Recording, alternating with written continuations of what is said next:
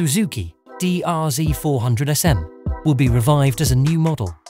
We are eagerly awaiting the return of the Dr-Z400Sm, which has gained fame as the most powerful motard, and its base model, the dual-function Dr-Z400S, which follows Suzuki's unique path.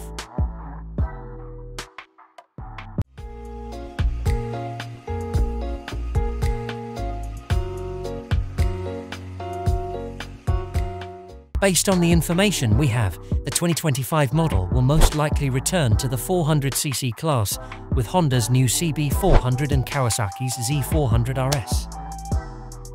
We want Suzuki to ride this big wave. Currently, the only 400cc scooter the company sells in Japan is the large Bergman 400 scooter, making it quieter than other companies.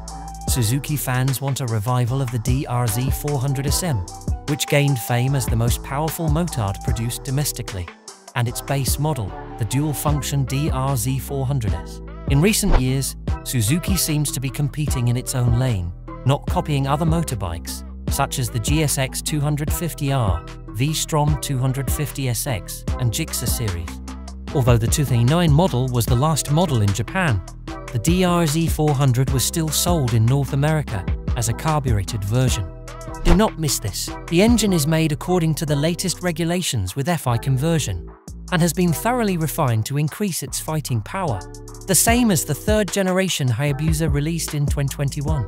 If electronic controls such as riding mode, traction control, and rear dead ABS, which are familiar to off-road vehicles introduced, it should be able to establish a unique position as a new generation of 400 motard and dual-purpose. Suzuki has filed a patent for an exhaust system similar to the Dr-Z400 in 2022, and there is no doubt that research has been carried out in the past to ensure regulatory compliance. This is also one of the reasons why we are pushing for a comeback.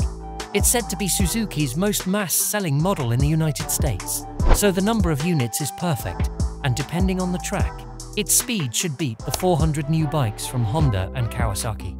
Suzuki-san, please help us revive the strongest motard.